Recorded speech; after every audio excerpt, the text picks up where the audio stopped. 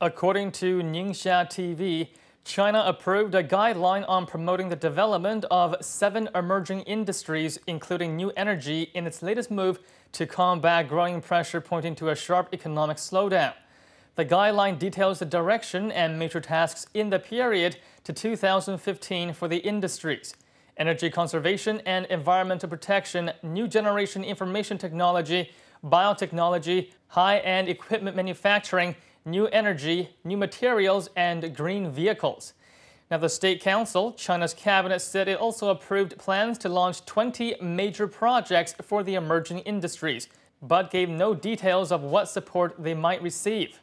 Now, according to the guideline, the ownership of core technologies in pollution prevention, safe disposal of pollutants, and recycling of resources should be highlighted in China's energy conservation and environmental protection industry, which should also promote clean production and low-carbon technologies.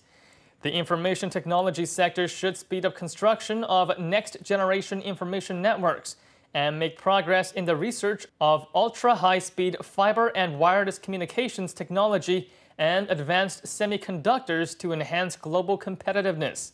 For green vehicles, car manufacturers should speed up research in high-performance power batteries, motors, and other key components.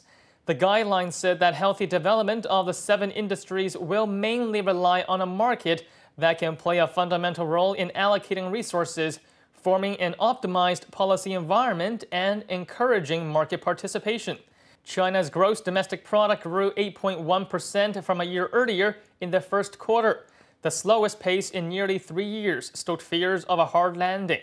From last week, China has been unveiling measures to boost the economy at a time when some analysts forecast that growth may slip below 7.5% in the current quarter. They include subsidies for the purchase of energy-saving home appliances and cars using alternative energy, and the expansion of private investment in some state-dominated fields such as railways, energy, telecommunications, education, and healthcare.